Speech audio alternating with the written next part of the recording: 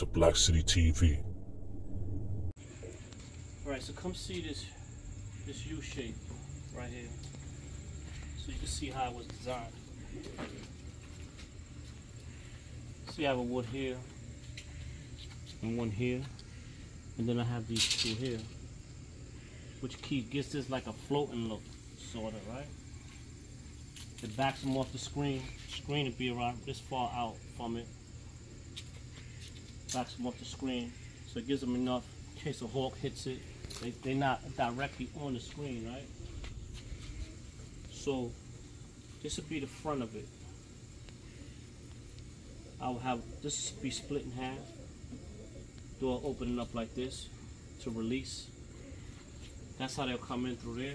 I could better explain it to you when you see it. Let me put it up so you'll see it, guys. So this will sit here, just like that, right? Have a good look at it. Look at it from the side. It'll sit here like this on this window.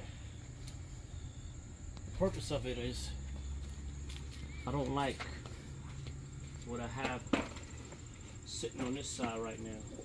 Like I said, I don't like what I have here, so the purpose of it is to get rid of this right here. It served me well. I mean, it has a pull-out tray, has the drop-in floor, perch here, perch there. But just want to get this out. It seems like it downgrades on my setup. I had this trap here, which I use for them, which they actually trap in through. I just dropped this door here, it opens up the trap, and they was trapping in through there. But I'm gonna do the setup a little better, and it'll work way better. I'll keep you guys updated on it, man, as I finish up with this. Stay blessed, guys. Black City Tipless.